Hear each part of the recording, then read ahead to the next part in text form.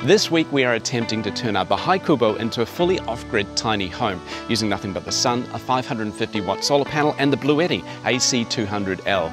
We're going to stay the night and run a ref, we're going to have fans, lights and try and cook some rice. In the morning I'm hoping there's enough energy left so that we can make ourselves a cup of coffee. Follow along, we also have some other quintessential Filipino tests for the Bluetti AC200L where we're going to see if it'll run a karaoke machine, make some cocktails and we're going to see how it charges from our house solar batteries. Tune in this Sunday for the full video and make sure you subscribe to the channel.